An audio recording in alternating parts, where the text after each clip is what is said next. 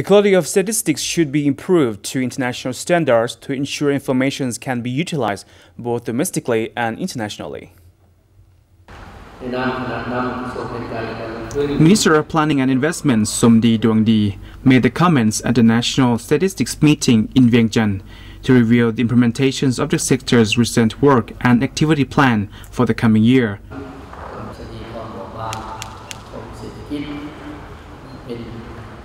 He noted that Laos was increasing cooperations with international and regional partners, especially moving toward the Asean Economic Community or AEC at the end of this year.